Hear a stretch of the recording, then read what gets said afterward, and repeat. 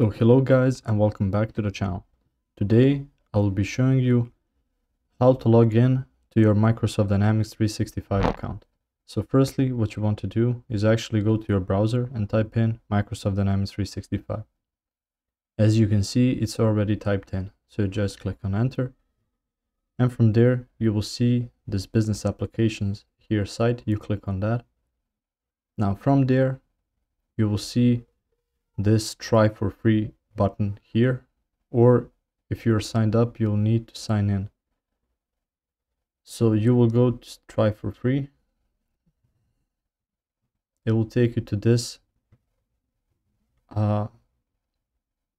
new tab that says get started with the Dynamics 365 free trial.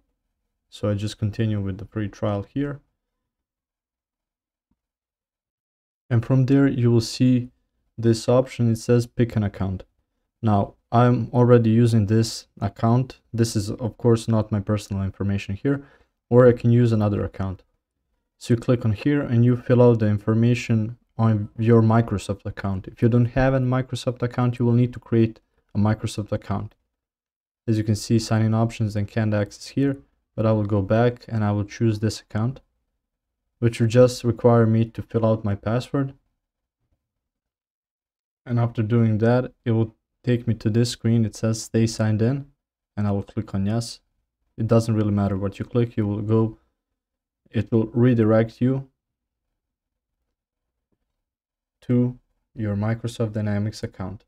As you can see, I'm using the free trial. I will get tips over here. You will get tips. You can use this as a form of a guide.